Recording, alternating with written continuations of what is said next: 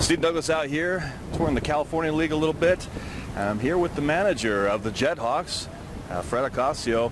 Fred, a lot of wind out here. Great day for pop-up drills, right? Yeah, that's what we were thinking already. You know, we knew coming in here that it get windy here, and we'll have a little practice here in the next few hours, and hopefully work on some of those pop-ups so the guys can get used to it. A little bit of an adjustment period in the new stadium for some of these guys, right?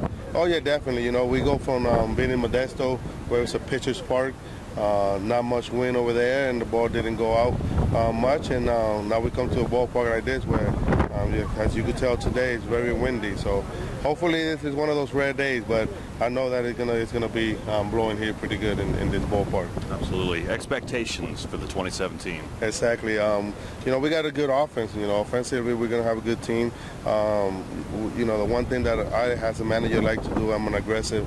You know, stealing bases and being aggressive on the base pass. So you could expect that we're gonna be aggressive on the base pass, and you know, the pitching is the one thing that we you know, gonna have to get us over the hump. To get us over the hump, obviously, you know, with this ballpark and the pitching, you know, we just got to keep those runs down those innings where the other teams score 3 or 4 runs an inning. We try to keep those down, you know, because we know that offensively, not just us, the other teams are going to score some runs in this ballpark, and we just got to make sure we keep the ball down and get a lot of ground balls, turn some double plays, and if we do that, we're going to be all right.